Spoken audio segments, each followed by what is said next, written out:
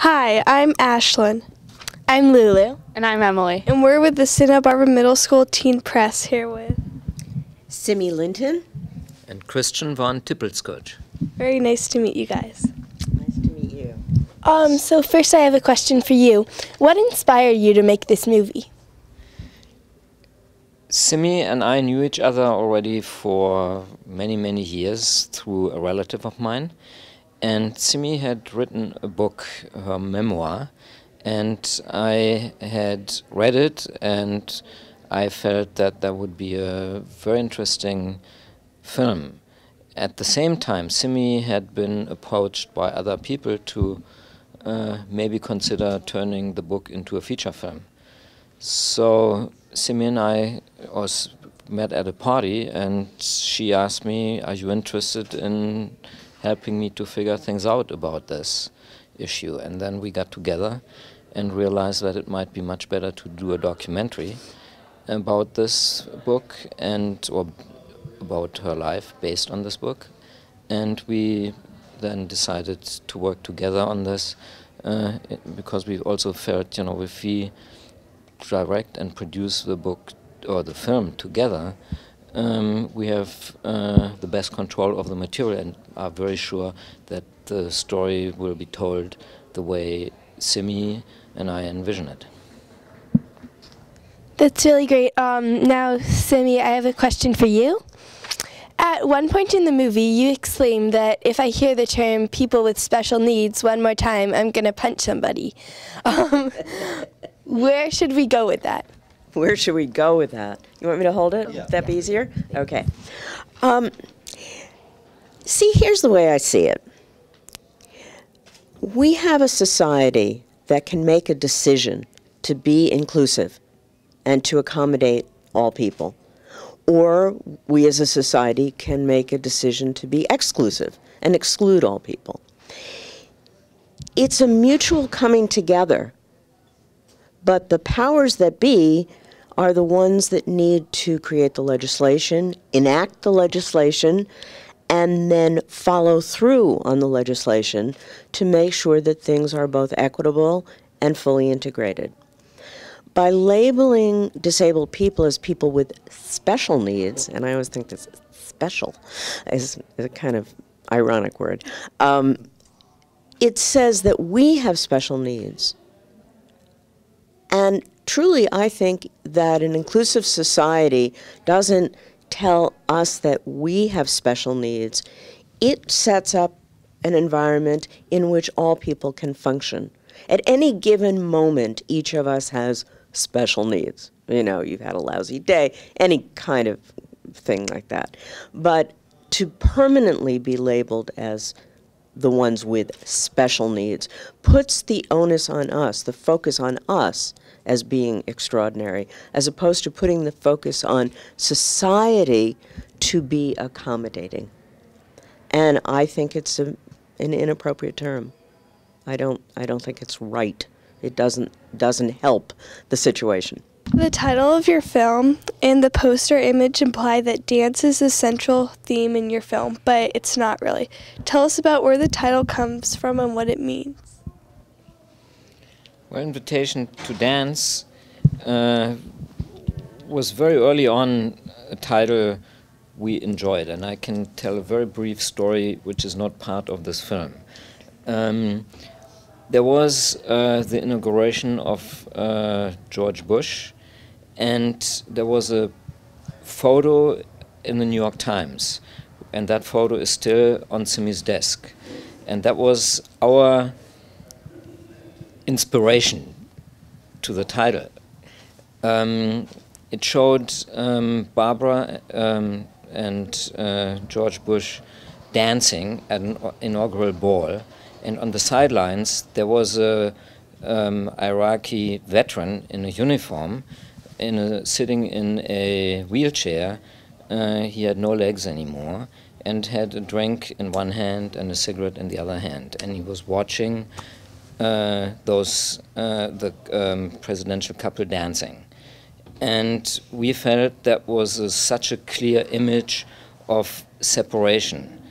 And so we thought that's the takeoff point of our film. That was 7 years ago. You have seen the film, and that image is not there, that story is not in the film. But that was where we started out with. Simi, early on you decided to call yourself a disabled woman and to own the aspect of yourself and put it out front. And you went to Berkeley, it's a center of activity and for disabled. Tell us a little bit about how you developed as a person and an activist. I think the people that we are when we're young develop, you know, I think I was an activist from very, very early on. And, you know, you saw that I was involved in anti-war demonstrations and before that in civil rights demonstrations when I was 14, 15, 16. And I brought that into the disability experience. You know, it wasn't like it just started once I became disabled and met some of the other disability rights activists, some of whom you meet in the film and some of whom were in the audience yesterday at my circle. There are several parts to that question. One is, yes, to put disability first and to say, I'm a disabled woman, putting it out there in a strong way. And that identity took years to develop. You know, early on, this was true for me and for many other disabled people I've spoken to, whether they grew up with disabilities or had acquired disabilities, that early on there was a tendency to kind of push away from others because if you can see the social environment, you know who's cool and who's in and who's out, and I'm not like them, I'm not like them. And then slowly, as I started to meet some of the amazing people that I started to meet, I realized I didn't want to push away from them. I wanted to be with them. I wanted to be with them and hang out with them and do things with them and think through things with them. And that moved from not only wanting to be with them, but wanting to be seen with them and seen as part of that group. You've probably read about coming out stories of gay men and women coming out. And most of the time, those stories are of the slow emergence. You know, maybe they'll tell a few friends first. Then they tell this group, then they tell that group, then they tell their family, then they tell their employers. It's not something that happens like, I came out. And the same thing is true for a lot of disabled people.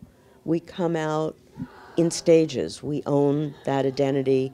We start to ally with other disabled people, and then we want to be seen as part of that community, and that's the process.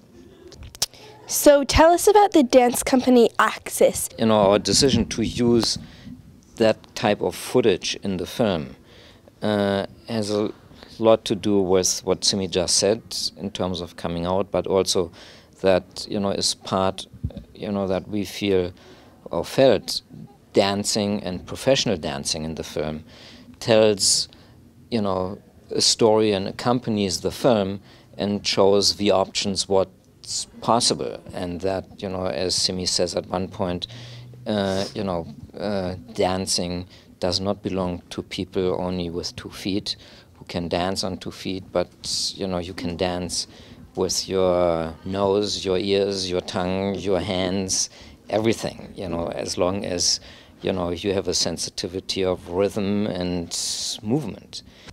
Yeah, I remember in the movie you were talking about having a big dance party in a hotel room. I can't remember exactly when, and then you moved it to a whole ballroom. Do you still do that?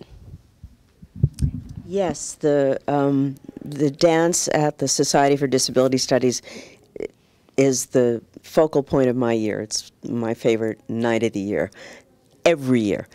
And although I'm pretty excited about tonight, but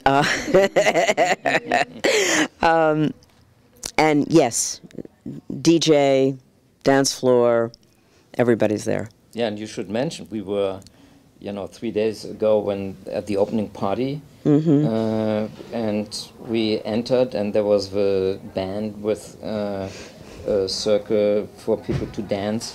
We probably were, you know, for 2 or 3 hours. Simi, Alice, other people with disabilities suddenly joined us. There was a blind couple. There were some other.